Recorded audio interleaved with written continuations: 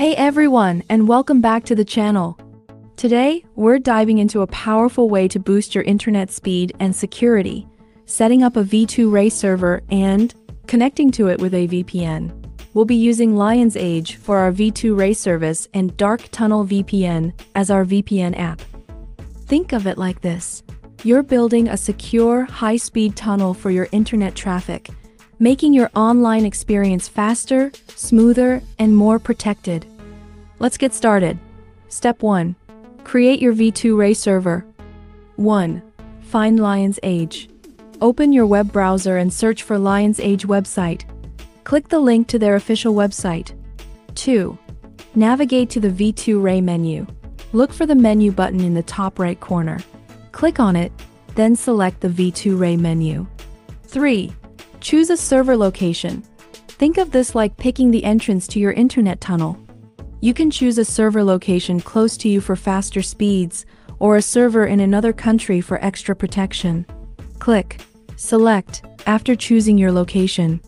4. Select a specific server. Now, you'll see a list of servers within your chosen location. Pick the server you want to use and click Next. 5. Create your account. Enter a username, complete the reCAPTCHA and click Create. This will set up your V2ray account. 6. Copy server details. Once your account is created, you'll see your server details displayed on the screen. This is your key to connecting to the server. Copy these details carefully. Step 2.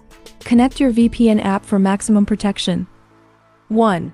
Get Dark Tunnel VPN. Open the Play Store on your device and search for Dark Tunnel VPN. Download and install it. 2. Launch Dark Tunnel VPN. Open the app on your device. 3. Import your server details. Click on the 3 dots in the top right corner of the app.